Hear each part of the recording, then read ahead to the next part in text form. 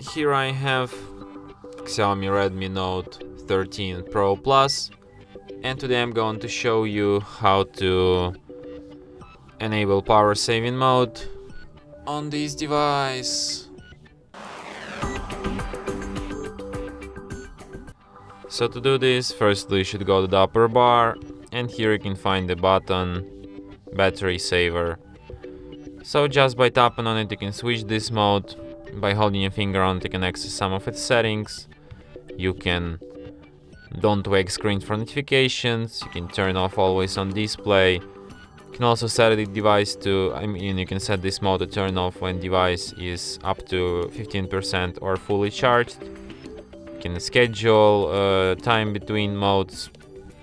So yeah, you can select start time, end time, something like that. And that's it. Thanks for watching.